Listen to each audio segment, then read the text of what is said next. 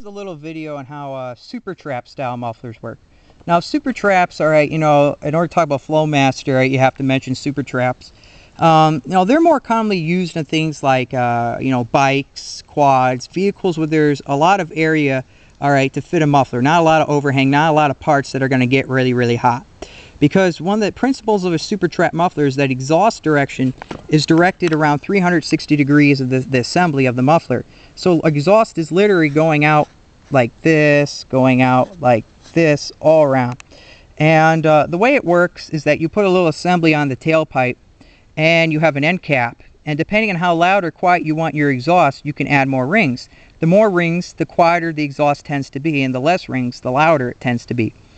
These are kind of like dotted lines I did to illustrate the kind of direction of the exhaust flow. Most air wants to keep on traveling in a straight direction. So it goes like this, and it hits the end cap, and it has nowhere to go.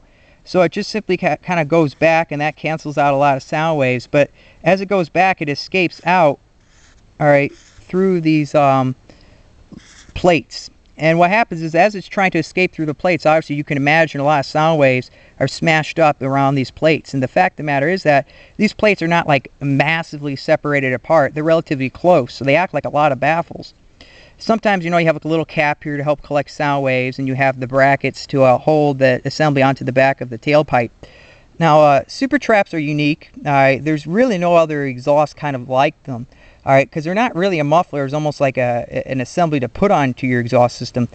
All right, but they're pretty interesting, and I thought I should share them.